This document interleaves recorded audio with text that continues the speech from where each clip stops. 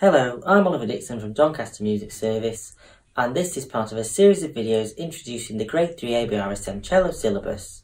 In this video we'll be looking at one of the A pieces, which is Watkins Ale. Now this is a 16th century English tune, which means it was written in the 1500s, so about 500 years ago. Now as I say, it's an English song about ale, i.e. beer. Let's start by hearing the piece and then we'll make some initial observations about it.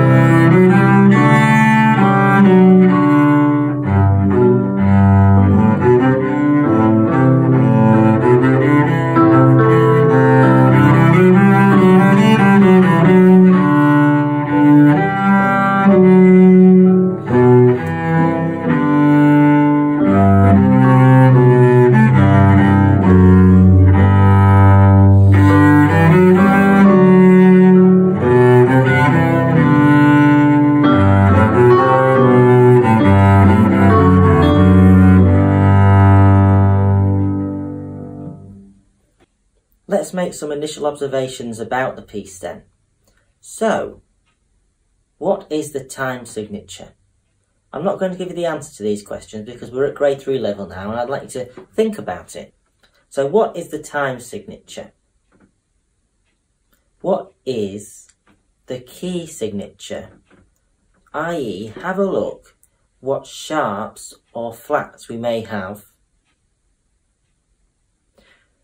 We can see that there's a piano accompaniment in the first 2 bars, the rhythms outlined above them. What is the overall structure of the piece? Can you see any patterns within the music? Okay, so the time signature is 6/8, which means that there's 6 quavers in a bar, but we've got a feeling of 2 beats in a bar. 1, 2, 3, 4, 5, 6. The key is G major because we've got 1 sharp, which is F sharp. You can also see that the piece begins and ends on a G, which is a good clue. Structure-wise, broadly the piece is in 3 main sections. A tune or melody is stated, and then it's decorated or ornamented when it's played again. For example, if you look at the first section, which is lines 1 and 2, on the first line we've got, and on the second line that becomes,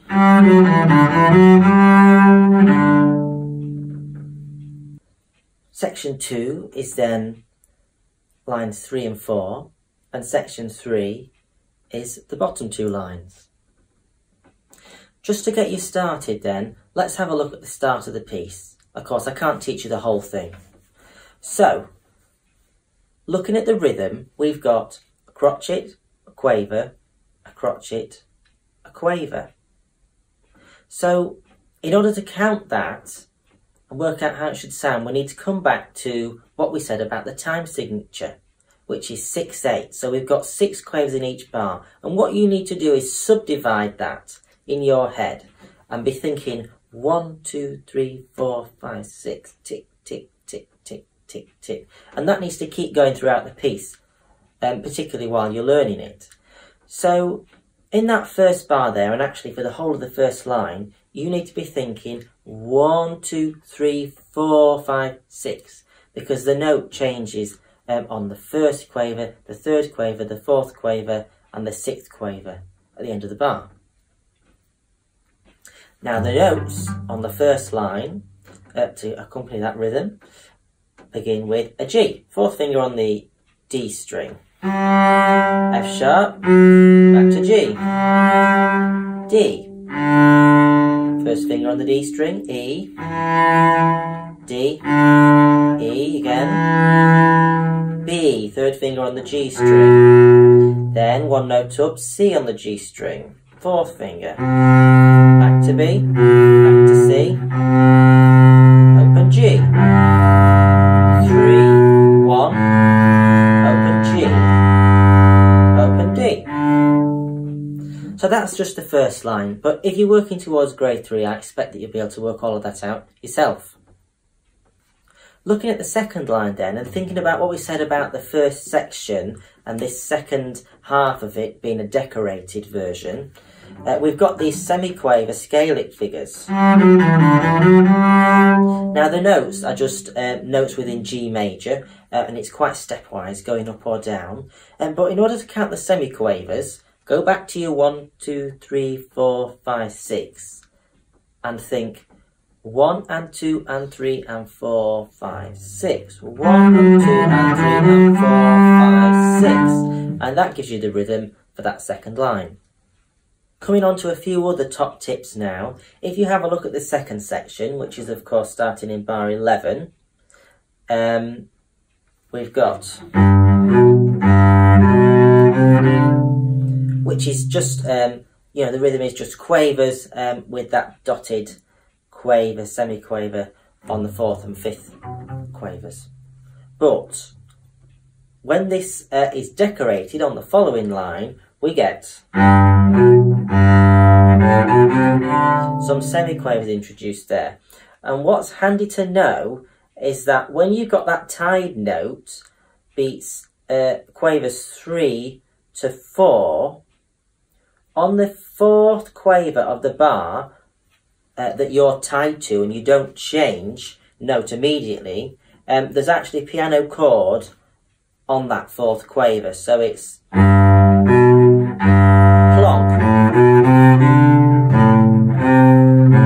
plonk. So that's really helpful when you play it with the accompaniment to count that.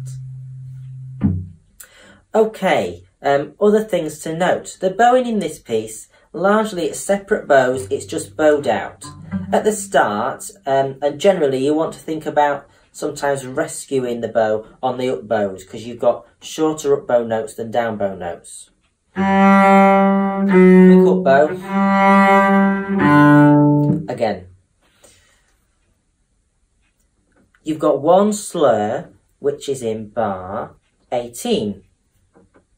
So don't miss that one slur. It's quite important in working your bowing out ready for the next bar beginning on a down bow.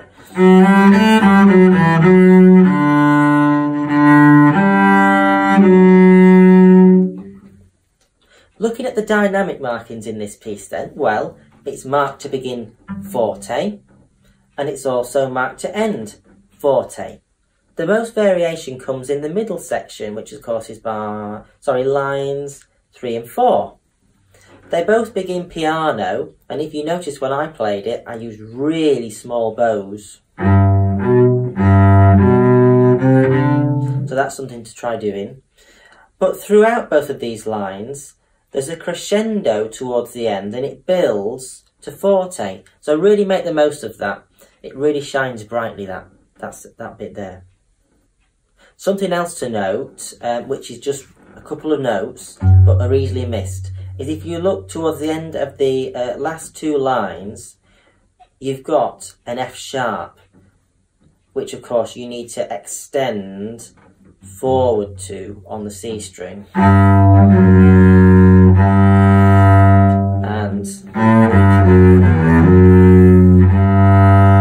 so in that very last line, you'll be playing A, first finger on the G string, open G, extend to that F sharp, then play your E natural, which would normally be a third finger, with your second finger, because you need to return to that extended fourth finger, F sharp, again, and then the last note is, of course, an open G. Right, okay then. I hope that's been helpful and given you a bit of an insight into Watkins Ale from the Fiddler Play Along collection and on the Grade 3 syllabus. Thank you very much.